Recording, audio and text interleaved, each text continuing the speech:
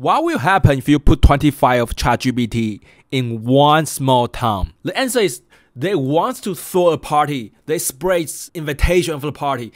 They make a new friend to each other and invite them to party. And they go asking each other out on a date for the party. And they even coordinate with each other to show up at a party at the right time.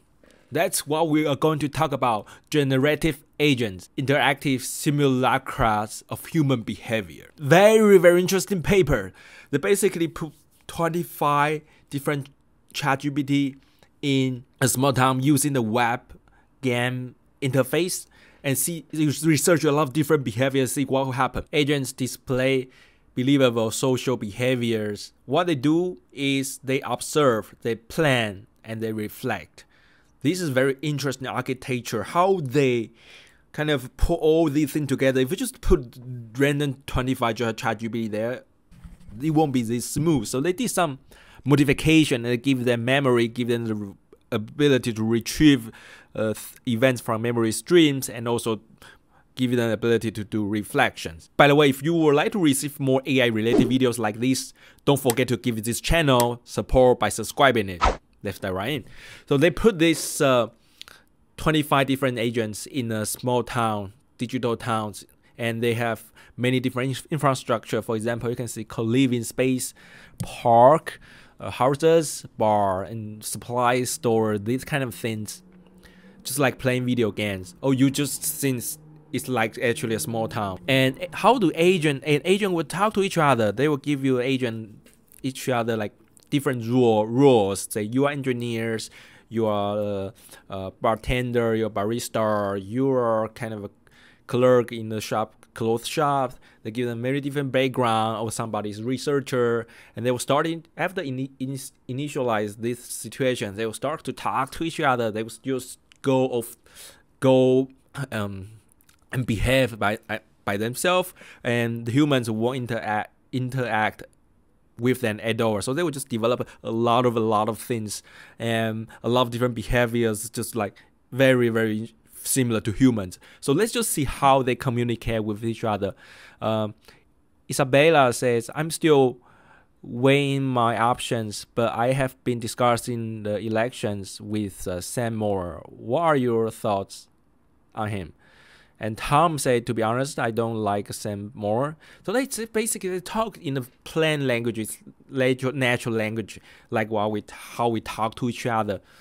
And this is how they spread the information as well. They don't have other people's memory. They can only get what other people are thinking, what other people have done by talking to them. So let's just look at how these agents live their life. So they see a day in the life of these agents. So in the morning, they do morning routine. They wake up, they brush their teeth, they take a shower, they cook breakfast like human family. And they catching up with each other, they packing and the beginning of the work day. And this is what they talk about. Apparently, John is son, say, good morning, Eddie. John is a father. Good morning, Eddie. Did you sleep well? And Eddie says, okay, good morning, Dad. I slept great. That's good. What are you working on today? And Eddie say, I am working on a new music compositions, blah, blah, blah, blah, blah. Say, I'm going to finish that. So in the afternoon, they have this other conversation. May said, did Eddie already left for school?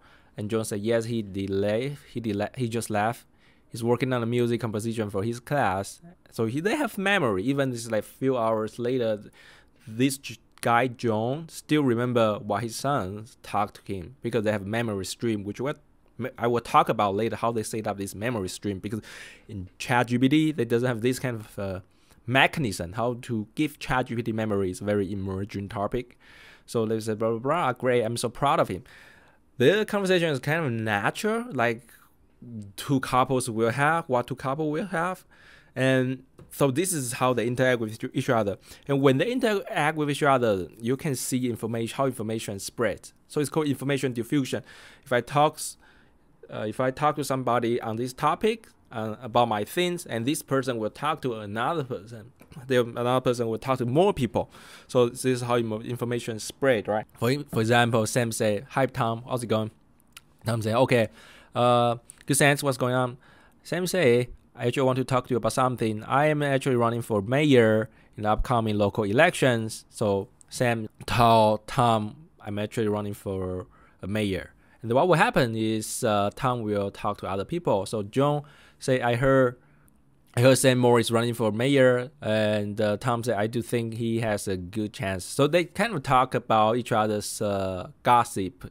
That's how information spread, and I will give you something very interesting. So they want to throw out a party on Valentine's Day, and initially Isabella just came up with this idea. It's not like human told Isabella to do this. Isabella just came up with this idea. So it came up with this idea, then she started talking to other people, and other people talk to other people. So in the end, 12 agents out of 25 know Isabella is going to have a party, and they're going to show up. So this is how information spread, and like what happens in human society. You may wonder how would these guys have memory of these. The challenge in here is reasoning requires a large experience, right? You need to have a lot of experience to be able to reason, to make some decision. The approach is to create memory stream records as agents' experiences. So agent will have a memory stream, and it contains a lot of memory records. And when you ask this agent something, this agent will use your questions and to retrieve the relevant events, and based on 3 criteria like recency, importance, and relevance, to then retrieve these events and will become the input to ChatGPT, and ChatGPT will respond to that. So that's how they retrieve memory. Let's just see how this works. So memory stream, as you can see, it's a time step. They're recording what happened, what events has happened. So the first event, desk is idle, bag is idle, clothes is idle, like very boring things. But sometimes it's very interesting thing. Isabella is stretching, and Isabella is writing her journal. So you can see these things. So, and when this guy asks Isabella, what are you looking for the most right now? So Isabella will retrieve a few different events and calculate their relevance, the importance score. So you can see Isabella is excited to be planning a Valentine's Day party, blah, blah, blah. This is the first one. So the score is very high. And another one is like ordering decorations for the party. Third one is researching ideas for the parties. You can see they have different retrieval score. The highest one is about a party, excited for the party. So Isabella will answer, I'm looking forward to the Valentine's Day party. I'm planning in a hub cafe.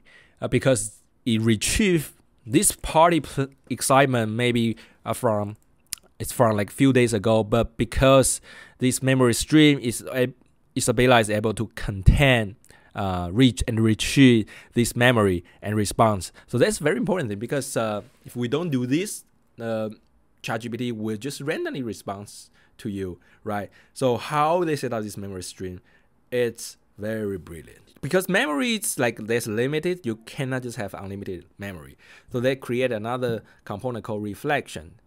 The problem is like you cannot just when you observe things, right? Like the bag is idle, something's idle. You cannot just put everything in your memory. Like we see so many different events every day, we don't remember them because not all of them are important. We can call memory is like short-term memory, and reflection is like long-term memory. So when they will calculate something, they generated based on their importance score. If some events is really, really important, they will move it. They will store it as reflections with memory pointers. That means they move it to the long-term memory. This is more, I'm using an analogy how human brains work. We have short-term and long-term memory. So if we'll first store things in short-term memory. It's like the memories here, memory stream here. If these things, it's important, we find out this is important, or you show us so many times, we'll move it to long-term memory. Here, it's called reflection. So this is how agent store things. So you can see he has memory stream, and you will receive something, and you will just looking for its memory stream and retrieve something. And retrieve memories will be used to act, plan or reflect. If you reflect, they will be put into the memory stream. If you use it to plan, you plan something, so you'll be put into your memory stream, so you remember what you do. Maybe you plan to do something tomorrow, right? So what will happen tomorrow is you will look at your memory and say, damn, I need to do this. So this is how this agent works. Very, very smart way to lay out this. Of course, they got inspired by human brains. So this is how they do a reflection. So it's like a hierarchical reflection. It has different reflection and reflection in the bottom. Tree, there's opposite. So those examples are crazy, right? It just feels like it's like very, very good simulation, but sometimes they still make errors. For example, some behavior, like erratic behavior, is due to the misclassification of the proper behavior or location-specific norms. For example, they will do something crazy in the restaurant because they didn't know you shouldn't do that in the restaurant. They maybe play baseball at a restaurant. They just didn't know because they misclassify that. The solution is to introduce social norm. So they introduce some social norm, but sometimes it backfire. They make the agent to be too polite, too formal. Sometimes like just doesn't make sense. So every time you're so formal, even with your closest friend, with your family, it shouldn't be like that. So these are the kind of things that you need to adjust to make them more human-like. You may wonder, what's the whole point of this, right? The point of this is applications is, first of all, is interesting experiments, and secondly, I think that can be used for many cases. For example, you can build a very interesting game. Now a lot of games, most games have NPC. NPC is like non-playable players. Like you couldn't do, it's very repeating to say things. It's very boring. So if you can use this kind of way to give them life, basically, so your game will become very unpredictable and very, very interesting. You can play all day, every day. You won't get bored because you will never be able to predict agents, those NPCs' behavior, right? And you can use this to build social robots to kind of interact with humans, so humans won't get bored. For me, more interesting thing is you can use this to do economic experiments, because humans are not rationals.